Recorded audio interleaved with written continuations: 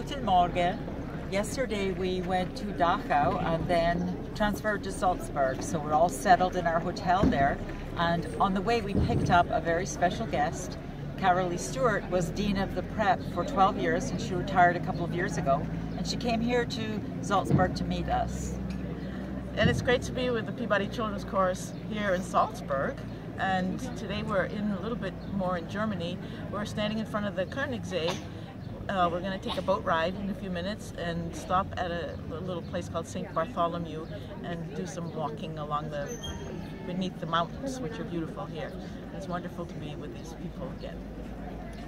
And this afternoon we'll be touring the salt mines. Excellent.